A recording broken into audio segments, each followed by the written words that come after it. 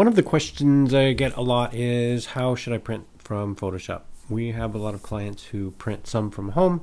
They have a home printer where they want to try and proof or judge what their colors are going to look like, and they want to print with the same settings as we do. And I think people are often surprised when I tell them I'm really not sure how to print from Photoshop, because I don't do it very often. It's very cumbersome. I find printing from Lightroom even more cumbersome. And I find that if you're doing any kind of printing at all on a regular basis, that having a RIP like the RIP we use, which is ImagePrint from Colorbyte Software, that makes your life a whole lot easier. And so we use ImagePrint to manage our printing needs, and I'll show you how we do that and kind of why. I'll start off by showing sort of what printing looks like from Photoshop and why I find that cumbersome, and then I'll show you how we print from ImagePrint. Let's try and print something in Photoshop to show you why I don't try and print from Photoshop.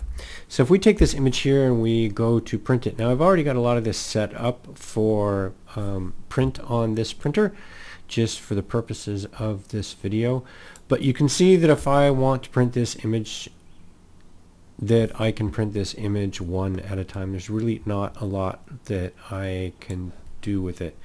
I can't flip it, I can't duplicate it, I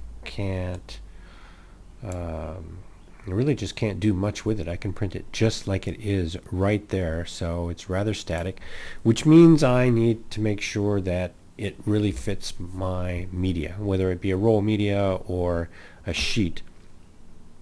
And so printing directly from Photoshop I find very rigid just in the layout alone, but aside from that, just managing the color can be very, very difficult. So here, for example, I've already chosen the printer profile that I want to use. You need to choose your printer profile, your paper profile. Right now I've chosen Moab Bright White, but all the settings are not here.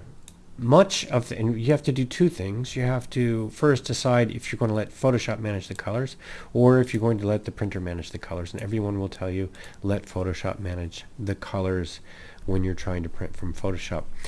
But even if Photoshop manages the colors, you have to go into the print settings here and set all of the things in the print dialog box here. Your printer options, your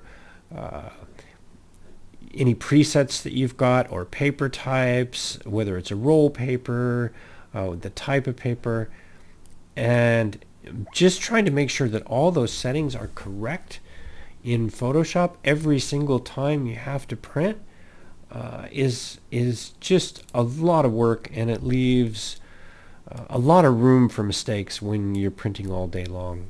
So I really feel that when you're printing all day long, and this is part of your job, whether you be an artist or a photographer or a professional printer, that you're just a lot better off not thinking about the printing. And that is where ImagePrint comes in. And this is how we use ImagePrint. So ImagePrint looks like this.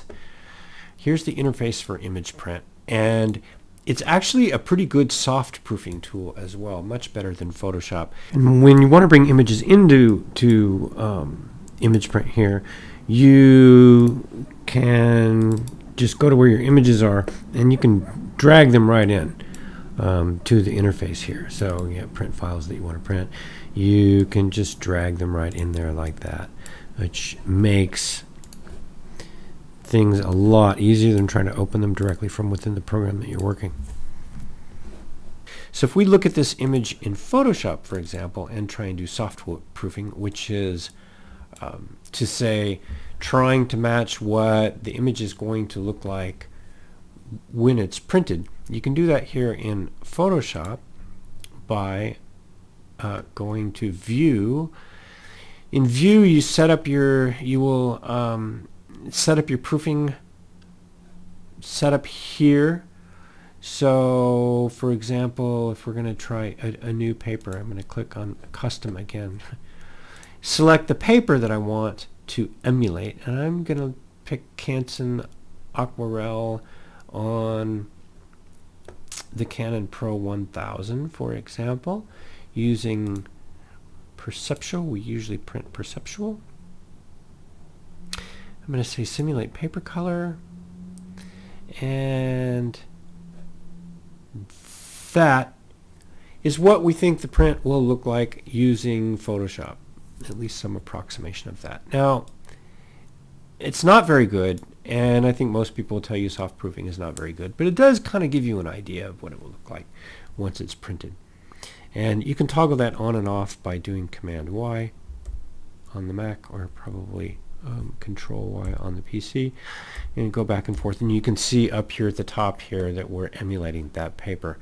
But I find that it's not very good, and really don't like to use it. And I find that ImagePrint is actually a much better soft proofing tool than is Photoshop itself. So it's pretty easy when you put an image in here to have an approximation of what it's going to look like with that paper type. So for example, if I were to go over here and change paper type and use something, let's see, let's proof this on, show what it's going to look like using Hahnemann. Let's pick up, let's see, I want a Hahnemann photo paper. How about the Epson Legacy Platine? How about that? Boom, apply that. Okay.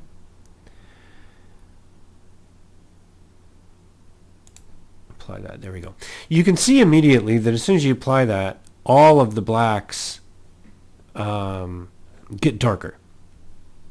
And that is because the Bright is going to show those blacks. It's going to have a deeper Dmax, and we're going to be able to see that here in the ImagePrint window. So soft proofing, much better tool. And when we're proofing for various people, now this we'll put a lot of jobs next to each other on one roll. And this really facilitates that, which you can't do printing from Photoshop. So for example, this is going to be a 24-inch roll on an Epson P9570. We're going to go back to the Aquarelle here.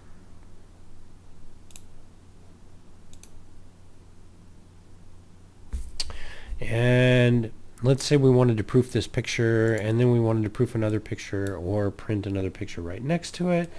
So we're going to take this one here. I can rotate that. I can size it like this. I can do a lot of different things to it that I can't do printing directly from Photoshop, and I can put them all on one roll together. Let's grab one more. And print them all at once. So here's a 24-inch roll. I've got 3 prints that I'm going to print, all right next to each other. They can have different embedded profiles, and it just makes printing a lot easier. Another thing that you can do in ImagePrint that you can't do directly from Photoshop is if you're doing any kind of production printing at all, once again, either as an artist or as a business, you can tile these out. So I can take this one, for example, and tile that. And I'm going to put a little space between it so it's easier for cutting. And let's say 3 rows, and I'm going to do the same thing again. And just, it makes it a lot easier to manage your printing if you're doing, like I said, any kind of printing at all. And it's very, very efficient for laying out different things from different people all at once. So if we were to print this out, it's going to come out on the roll. And ImagePrint has a function that says inked area only. So if your images stop here on the page, this represents 30 inches by 24 inches on the roll. If, let's say for example 2, that I took this and made it 2, so we stop there. The print is going to stop here, right about 20 inches. It's not going to print all this white space. It's just going to print where the ink ends. And in terms of all of your settings, all of your settings, your job name, you can give it a job name whenever you print it. This is my job. And you can see what the page size is, whether it's sheet, roll, cut. You can see the profile that's being used here, the media type. If it's a different media type, you can just change it right here very easily. You're not going into those buried print settings like you have in Photoshop. If your papers don't match what the profile says, you're going to get a mismatch warning here. Under advanced here, you can actually go under advanced and it changed the thickness of the paper. This paper happens to be 12 mil thick. You can change your platen gap, your dry time, your feed adjust time, etc. all right there. Here as well, you can change whether it's bidirectional or unidirectional. And all of your print settings are in one handy place, including your annotation, crop marks. You can see I've got crop marks on. You can turn them on and off. Print annotation, got on and off. Find very, very handy. Print annotation is very handy when you're printing and another person is doing finishing, because you can see a job name, file name, etc. And if you're, once again, if you're doing any kind of printing, if you're printing on a regular basis all day long, I just cannot even imagine going into Photoshop and trying to print every single time. It would drive me absolutely bonkers.